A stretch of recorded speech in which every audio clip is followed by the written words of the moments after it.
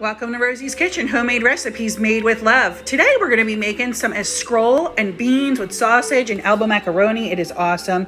The first step we're going to do is we take the sausage, we cut this up into little pieces.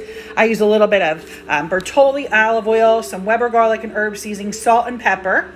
And we cut up the escarole and we wash the escarole off. Make sure you rinse it off really good. And we'll get ready for the next step. Okay, so here is our next step. We have our sausage. We're cooking this all up and it's completely done cooked all the way through. Then we're going to take the escarole, which we have in this separate bowl. We're going to just put that in with the sausage. And then we got to cook this down until the escarole is nice and cooked. Then we're going to add our beans in there. And we're going to add some water to cover the beans up. And I'll show you that next.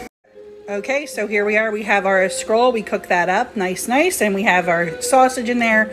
We're going to add our cannelli beans in here in this pot. Then we're going to add water in. And make sure the water covers the beans. And we're going to cover it and we're going to put it on simmer for approximately 30 minutes. Okay, so we have it and we cover this up. We cook it on low for 30 minutes. And then we're going to add in our pasta. Okay, so I just added in the elbow macaroni and we're going to just let this cook on simmer for about 15-20 minutes until the pasta's cooked all the way through. I added some Weber garlic and herb seasoning, some salt and pepper in there. We're just going to put the lid back on there and let it cook, and then we'll show you the finished product. Okay, so here is the escarole and beans and sausage with a little bit of elbow macaroni.